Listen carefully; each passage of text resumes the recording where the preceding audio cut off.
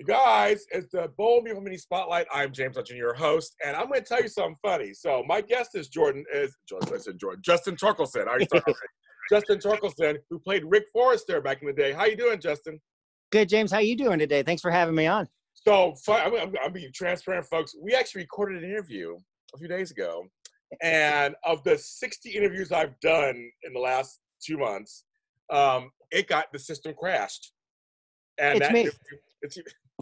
I'm sorry. I'm not a technology person. It was because you haven't been in business in a while. It's all because of you. That's why I did. Right, exactly. It's like no. But we're gonna talk again because it's great. We like each other. We're gonna talk again. But it's just that technology does happen, and it was just kind of crazy. I'm like, I don't know why that one. I talked to Zoom, and they couldn't help me, and they couldn't recover it. Actually, we thought we could recover it, and then it didn't really work. Yep, it's the nature of it. You know, it happens. What can you do? It's life. But I actually want to start off with it because I actually, at the time of this interview, I just finished interviewing his ex-on-screen mother, Kelly Lang, and she speaks highly of you and everything. So tell me a little bit about being her son. You told me a story before about how you have this hot mama. Hot mama, exactly. Well, it's a big That's how I met her. I screen tested with Ashley Kafania, so I hadn't met Catherine Kelly Lang or Adrienne Frantz or anybody. I came to Bold and Beautiful. I did a screen test with Ashley. I was in and out, came back to Colorado. They called me, come to Los Angeles, start working on this show. All right, I'm there. I walk in, they give me a baby, and they're like, this is your mom. I said, wait, okay, first baby, second mom? You know, I finished my first day at work, and I'm like, guys, my mom is so hot. And my friends are like, what? And I'm like, my TV mom, my new TV mom, she's hot. And she is. But yeah, she's an amazing woman. It was a blessing and a pleasure to work with her all those years. Well, she talks about how all of you have become like her kids at the time. Like you guys, were like she took you in. I mean, it's like yes, right? Her and she was very. She did. She took us in. I mean, I was really young when I got there, and Jacob before me, he was really young, and so we were starting in this children's generation almost. We were just borderline children. We were becoming adults, and we were playing that in our story too. Yeah. And she really did kind of take you under her wing, and I remember, her daughter Zoe, I remember hanging out with her and we'd play video games, and her mother used to have a house, Catherine Kelly Lang's mother used to have a house in Boulder. Oh. So I would go up there for Christmas occasionally. I mean, you became very close, like family, and like when I went to visit the set, what was that? End of last year, when I went drop by for a quick visit, end of last year, seeing her and John McCook, it was just like going back with family. Big hugs all around. Nothing's changed. How are you? And that's a really special thing to get from any job in the business, because it's not always like that. So. Well, also, it's very interesting that you went back. It's like some people think, well, he left the soap, that he must hate the soap. And but not you at all. You had a great time on the soap. You have great memories. Yeah, right? No. I had the time of my life working on The Bold and the Beautiful. We talked about it before. It's like getting paid to go to school in a lot of ways. You get to practice your art, what you love to do every single day, and make a living at it. That's a blessing. And so going back there, to me, I'm just so thankful that was a part of my life. And then that was really what kickstarted the first major role in my acting career, There couldn't have been a better place for that, for sure. Now, of course, there were rumors, because you were on set. Yeah. So it must have felt nice, at least, that fans were like, ooh, I think he's coming back. Is he coming back? Yes. He's coming back. It must have been nice, because you left the role like 100 years ago. So, I mean, it's kind of nice that. Exactly. Oh, the fans of the Bold and the Beautiful are like top notch. They support. I'm still in touch with so many fans from the show. The people who were there for you through thick and thin, people who followed me through whatever I've done. And, I took a long time off, and I've done some short films. I'm working on some documentaries. I'm coming back, but these people still stayed with me. You have Angelique, Angelique, I imagine, Marcus. You have these groups of people, Yoka, all these people, they follow you, and it's such a blessing. And, it was cool to see that people were still excited just seeing me go back. And there was a little YouTube video. Yes. So it felt really good. I was kind of honored. No, seriously. It's great that people want you back. That they still hold you in high regard. Rick's after you and things like that. They're like, oh, well, Just go right back in. Sure, why not? Just bring it Why back not? Why not? Why not, folks? Why not? You know, it's funny. It's like I feel like I've grown up so much. I was so young when I started there, and I was pretty young when I left there. Yeah. You know, and now I'm in my late 30s, and I've experienced life. I've learned so much more. It'd definitely be a very different experience, I imagine. So do you think I wouldn't be so wide-eyed when I walked onto set the first time. Well, do you feel like because you've lived more life and taken time away from like Hollywood, and Hollywood's anywhere now at this point, but Hollywood. Yeah. Do you feel like you'd be a better actor? Do you think you feel like you come back with all this kind of wealth of stuff? I absolutely do. I think you kind of hit that on the head. I think experiencing life, going, pain, loss, joy, unbridled joy, things that you just don't experience through your teenage years and even in your early 20s, I think in the profound way that you do once you experience something truly. You lose a friend, you find the love of your life, whatever it is, that experience, to be able to relay that to screen, I'm really looking forward to doing more of that. I've been having fun with these short films and these things, and that's what we've been doing. It helps. Life, it's experience. I mean, what is acting other than relaying your experiences in life, True. I agree with that. And so coming back to this, is there any kind of anxiousness coming back? Like, why now? Like, why now you feel like it's time to come back to the world of the acting? There's a little bit of anxiety, I think. Not so much. Okay, when I left B&B, I kind of wanted to do sort of a gap year. I wanted to travel. I wanted to see things. And, I started 2 weeks from high school. I was on set. I graduated. I'm on set. It's like, okay, work. My life. I got married way young. My life just went crazy directions where I was like this miniature adult all of a sudden. Right. Yeah. And, so I never get to experience being younger, I guess. So yeah, I left, when I left Bold and Beautiful, when that all wrapped up, I traveled. I moved to Italy. I used that as a base. Some of my very best friends are in Italy. So someone I consider a brother, staying with him. And that was a base. Traveled the world, met people, fell in love again, all these beautiful things. But I was scared of acting. I don't know why. I wasn't scared of it. I just wanted to learn more life. I wanted to live more life. I wanted more experience.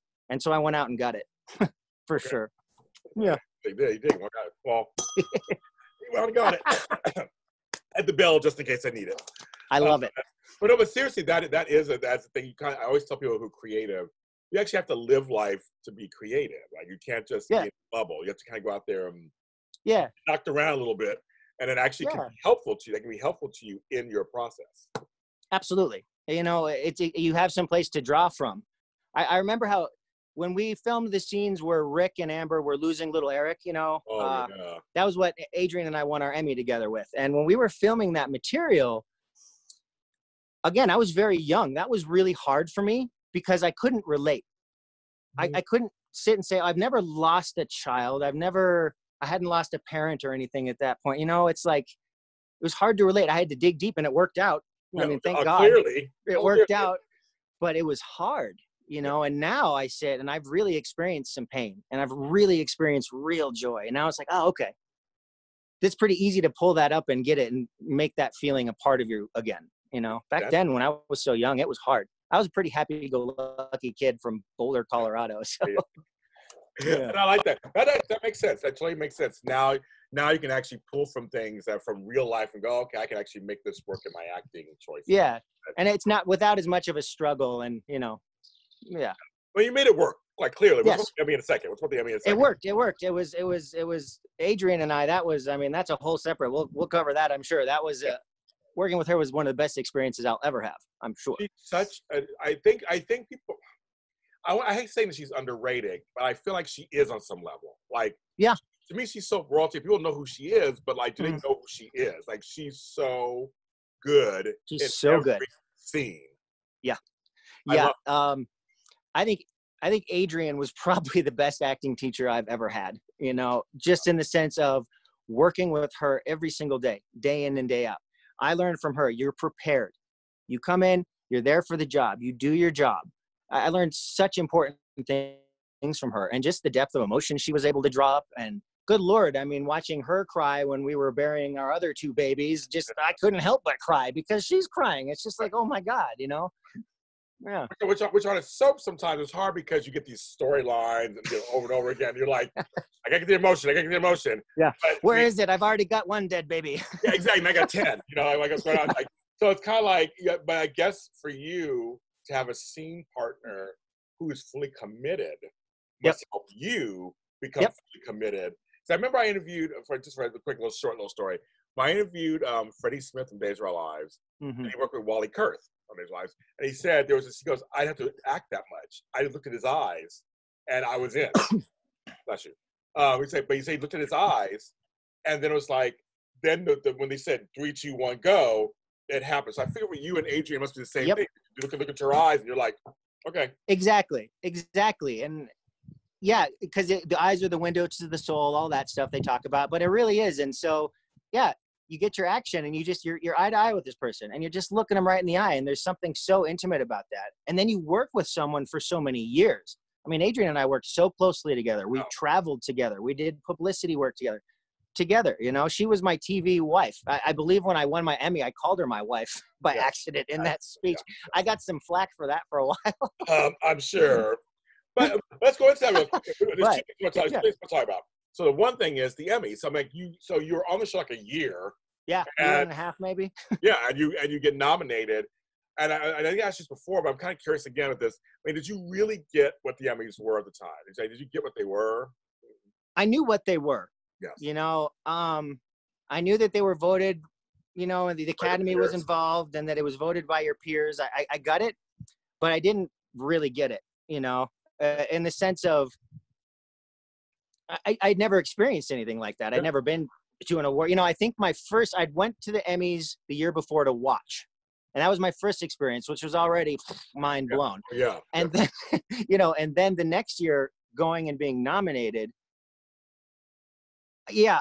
You know, honestly, I still have a hard time wrapping my head around it. And it's 20 years later. I mean, shocked when you won. I watched it recently. You look, yes. Seriously, you're like, me?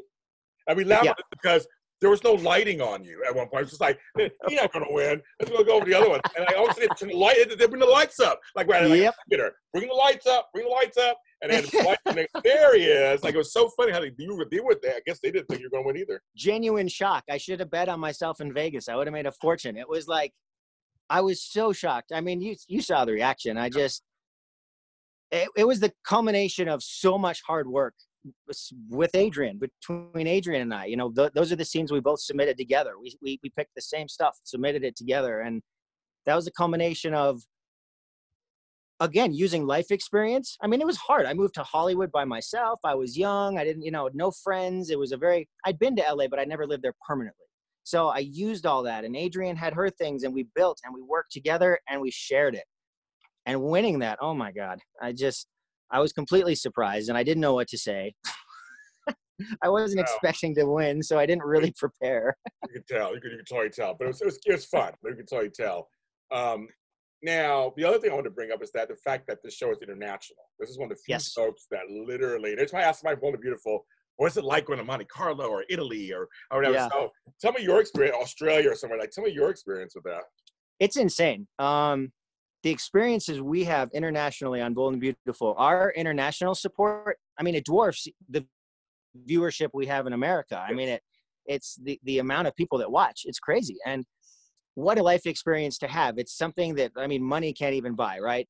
We're in America and we're in work in Los Angeles and you're on a soap and it's LA, you know, everyone gives each other space. It's not like, oh, this person that. Maybe if you go to Minnesota Target or something, they're like, oh, you're Rick Forrester or whatever. But you go to Italy, or you go to Belgium or Amsterdam, you know, you go to Amsterdam or just especially Italy, as I'm sure you've heard many a time, such a big place for us.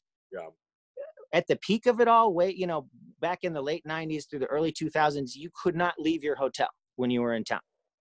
It was so crazy. Rock star. And wow. I will never experience that again in my life, probably. I mean, it was so much fun. I'm not gonna lie. No, I'm sure it was. Yeah, that's crazy. And speaking of rock stars, I mean, Ron Moss. And I always say that, and I said this last time, I always call him the coolest dude in the room because he just really oozes it. He does. If Ron walks into the room, you just let go of any hopes of being the cool guy. And you say, oh, Ron's here. And I'm going to sit back. He's here. Yeah. That's it. Yep. That's it. And he's one of the nicest guys, too. And he's one of the nicest guys, too. I mean, he's amazing. Yeah. I was really close. Our group, it was kind of Ron, me and Ron and Windsor, we hung out a lot. I mean, we were the three brothers on TV, and we were kind of the three brothers out of TV. We'd finish work. If it was a family scene, we'd go over to the Grove and have dinner. We'd, movies, sushi. We were really close like that. There's brothers on, brothers off kind of thing. And, Ron, well, we had some good times together, and I learned a lot from him, really about life. I mean, the experiences the life stories he can share with you and the lessons you can learn from him, you're not going to find many other places. No, I had him on my show years ago. We're friends now, but I had him on my show years ago. I'm friends with Devin. And just hearing the rock star stories from the 70s. Yeah. And 80s. The rock star stories make the Bold and Beautiful stories look exactly. Oh, exactly. Nothing. Yeah. Oh, exactly. I'm going to tour with Queen. Okay. Yeah, exactly. Right. Exactly. So he was telling me like this. Oh my gosh. Tell me more, Ron. Just tell me more. Like, exactly. I have a show to do. Okay, I'm sorry. I'm like, I literally was just like, please tell me more. All right. I mean, he really did have a lot. No, seriously, he's a cool dude, of course. Amazing man. Amazing man. He has Susan Flannery. I mean, come on. Susan, she was a never-ending source of advice and inspiration. If I ever needed life advice, acting advice, I learned a lot from her when I first started. I had done some sitcom work, a lot of theater work. So everything was really big, I'm projecting for the back of the room. Back of the room. That's and right. Then you get in a soap opera and the camera's like right here. And you're like, don't move your face so much, And I'm like, Susan, how do I do this? How do I bring it down? And she's like, tag endings, for instance, you have this long hold at the end. Oh, that's right. And they'd call a cut and I'd be like, sweet, let's go. And they'd be like, nope, go back. All right, we got to pick it up. Tag ending. And Susan, what do I do? Yeah, exactly. And I'd say, Susan, I'm so perplexed. What do I do about this tag ending? And she'd say, think about your groceries. Think about how they screwed up your order if you're mad. But you're not even thinking about it because it's so unnatural. Yeah. I don't stop and think and stare at stuff very often. I don't either. So it's like, okay. Sure. Yeah. Yeah, exactly. So yeah, it was loads of good advice from her. Also, I'm an energetic person, and she's like, just slow down. If you think you're going slow, just go a little bit slower, especially with the heavy stuff and on camera. Again, the camera's very slow. It's a slow zoom in on you. Can't move like that. Yeah, I know. Yeah, definitely. When you look back at your character of Rick, there's all the Ricks come on different times. How do you describe your Rick? I don't think I asked you that last time. So I just thought about that now. I was like, no, that's I like that one. Yeah. That's a good one. A little bit lost, I think. I think as the character of Rick developed, for me at least, in the beginning, with the confusion of the baby and the certainty, I'm going to stay with Amber, and then the baby's gone, and how could you do this? But, the love, there's a lot of confusion. And to top it off, Rick is like 18, 19 years old. And then more children come. And I think by the time, my later time there, I really feel like Rick had grown up. And I felt like I grew up a lot with Rick. He was more in the family business, and he was more strong in his wants and needs as a character. But in the beginning, he was very, his mom was bringing in girlfriends, and he's enticed. But of course, he's a teenage boy. What's he going to do, Yeah. Oh. Big girls, sure. Why not? Okay. Yeah. But I think Rick went from being a little bit lost, kind of trying to find his way in life, and then he went off to run Forrester Creations in Paris.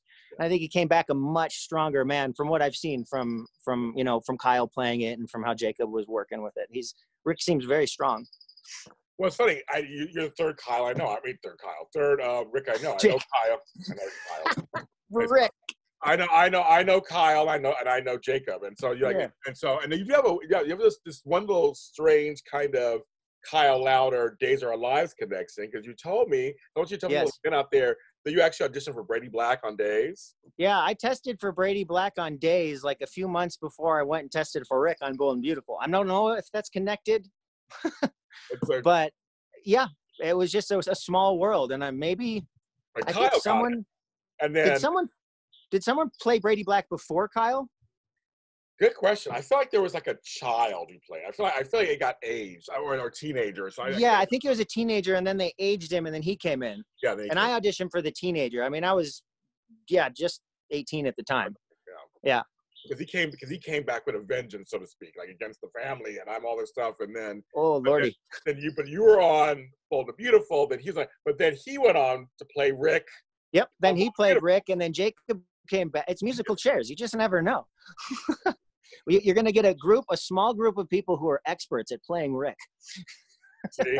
But I feel like it's almost like theater in some way. It's just like there are folks in certain roles. They get multiple plays the same role. And you guys all played them. You guys were all fun with it. Yeah. And I think it's been fun to see everyone's different take on the role. You know, I mean, there's similarities because the character is the character, but seeing how people played it differently is certainly very interesting. Yeah, that's very true. And where is your Emmy? Where do you put it? Last time you pulled my Emmy's in my office. I love it. I love that. It's so funny. And so when you look at it now, I mean, what is it? What is it? What kind of place does it play in your life or your past? You know, it brings back amazing memories. It reminds me of a really happy time. You know, a time of gratitude and surprise and almost naivety where I was young. It was all so exciting. And I look at that and I can go straight back to that moment. It's a moment I'll never forget, is standing on stage at Radio City and just looking at all those people and just taking a brief second. And I really tried to take a mental snapshot of that, because that'll probably, again, never happen again for me, standing in Radio City Music Hall looking at all those people. And it reminds me that I'm okay at what I do. You know, I can look at it if I'm feeling down or if I'm feeling questioning or whatever, and I can say, no. When I work hard at this, when I put my heart and soul into it, I'm good at it. I like that. You are good at it. You're good at it. Thank you. You're good. So what's going on these days? You're in Colorado now because of the Rona. Yes. But other than that, you say you want to come back. So you say producing a documentary, you're doing some stuff, right? Yes. Rona chased us out of LA, so now we're chilling here.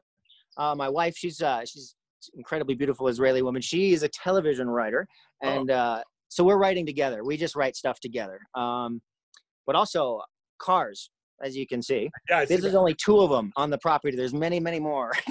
I love it. I love it. Cars are like my biggest passion. My dad read me Road and Track as my bedtime stories. I would save my money working so I could buy 1948 GMCs, right? So that's my jazz. That's my thing. And so I'm doing a car show. I'm deciding I want to make a documentary as a first episode bring it to festivals maybe. And so it's in edit right now. And it's about this place here in Colorado called the Rambler Ranch.